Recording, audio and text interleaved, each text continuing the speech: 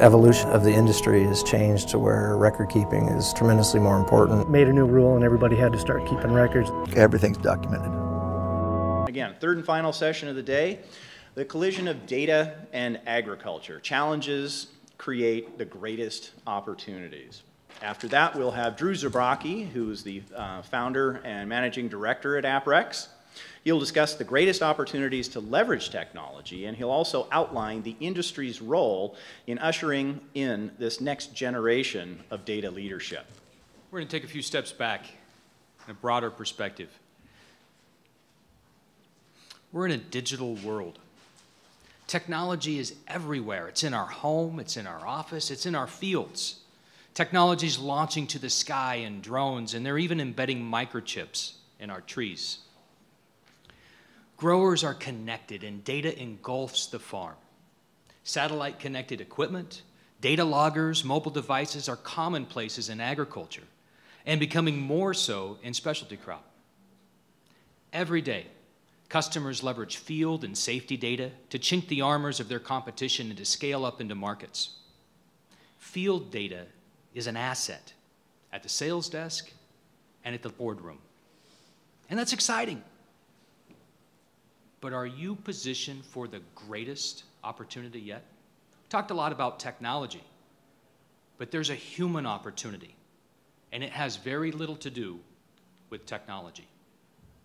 Technology is no longer an issue to be addressed. It just exists in our physical world. Technology is as native as lifting your hand to work or moving your eyes across a piece of virtual paper. Fluency of data and the devices that connect us are just part of our evolved DNA. We have evolved. And I say we because we're all connected. We're all connected to our children and to future generations. Generation Y is the largest population that this world has ever seen. And they're entering the workforce. They're competitive, value-driven, socially conscious. They don't see color, race, or gender. They don't see limits on technology. This is how they were raised. And people see this generation, oh, they're lost in their phones, they're disconnected, they're isolating themselves. Look again. They are connected, they're integrated, they are social in ways that we don't understand. They're using technology as an extension of their personality to connect and engage with one another. Their fluency of data, so like how good they are with technology, isn't even considered a skill to them. It's a natural extension of their environment. It's how they connect with their peers, their influencers, to who that matters in their lives. Technology is a part of their DNA. These are our consumers.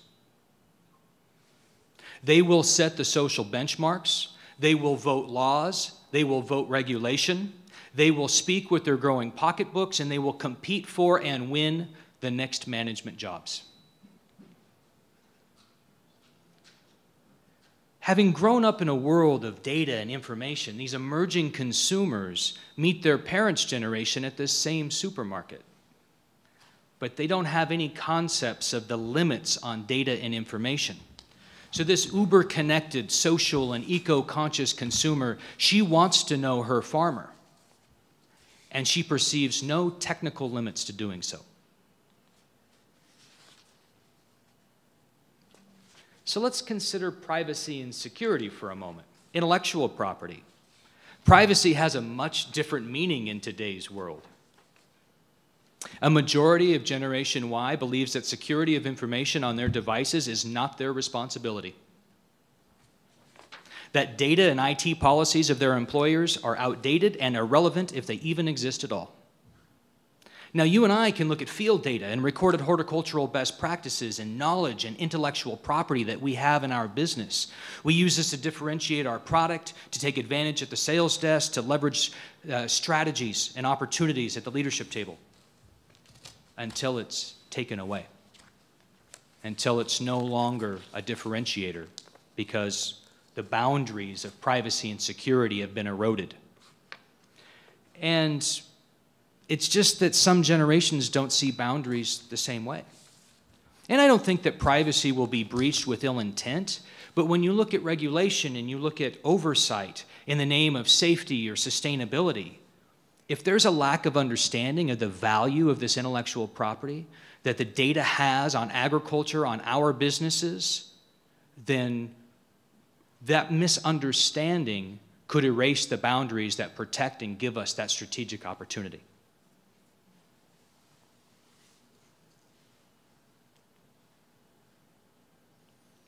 Well, fortunately, Gen Y is not just our consumer. They are our producers. They are your employees. They're your next manager. They're your next leadership team. They're ambitious, they're competitive, they're connected, they're hardworking. They want to be impressed by their employers. They want to make a meaningful contribution. So when you hire that upcoming young woman, and you put her in a desk with a pen and a paper and a stapler and a desk phone, how do you think she feels about her ability to contribute in a meaningful way?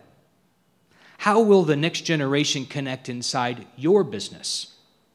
Where will they make their mark? Will it be from the inside as an advocate, as a team member, or are they going to make their mark on your business from the outside at the voting booth with regulation?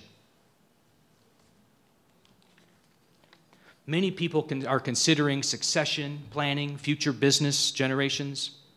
I propose that the same holds true today as it has for years.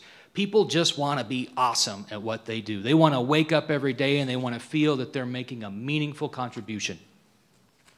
As a business and as industry leaders, it's our responsibility to provide an environment that facilitates that for the upcoming generation.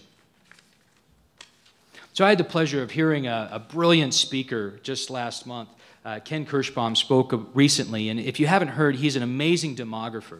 And he studies the world's population and trends, and he's able to forecast trends with amazing accuracy. And he tells this story of operational shifts in technology and perspectives much better than I on the generation. But then he turns to the room of business leaders and executives, and he says, now, when you go home, go find the very best IT manager that you can find.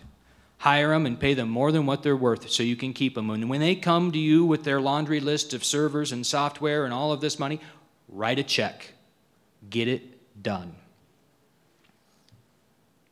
He talks about the importance of having the infrastructure in place to be able to support this next generation, to give them the environment to make a meaningful contribution in something that they're accustomed to, something that they believe is a natural extension of their life.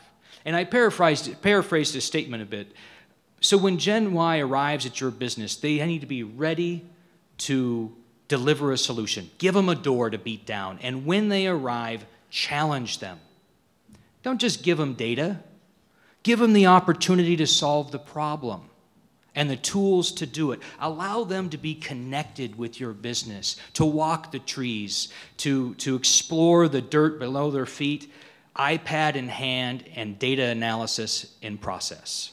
Allow them to be connected with the value and the history, the heritage which embodies that American farmer. Allow them to feel connected to the value that your data, your information has on your business. That it's significant to our industry, it's significant to your company, and that it's significant to them. That it's important and we must protect it. Empower her to be an advocate for limits and clear boundaries, sharing information. Have her be your champion for privacy and security.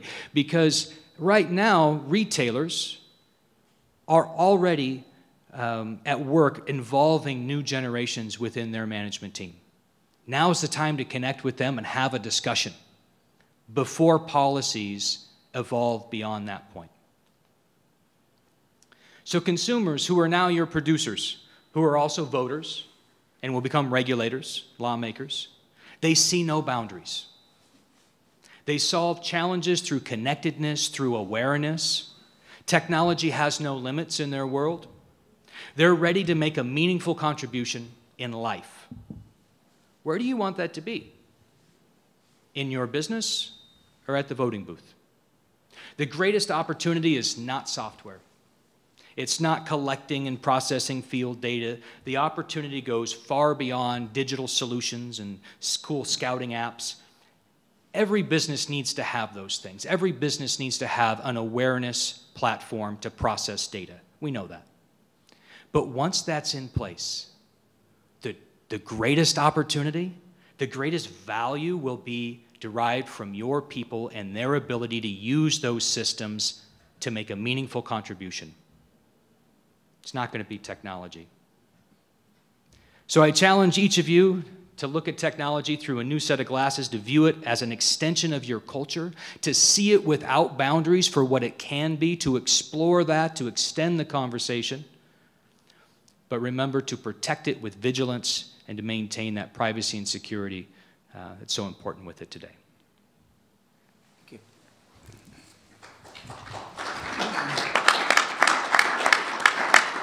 Well, thank you very much, Drew. And coming from a person that is technically the last year of the baby boom generation, well, I tell you, this is a learning curve. But we're all in it together, and it's an interesting ride, I'll tell you. I have 2 daughters at home, and they are both Generation Y.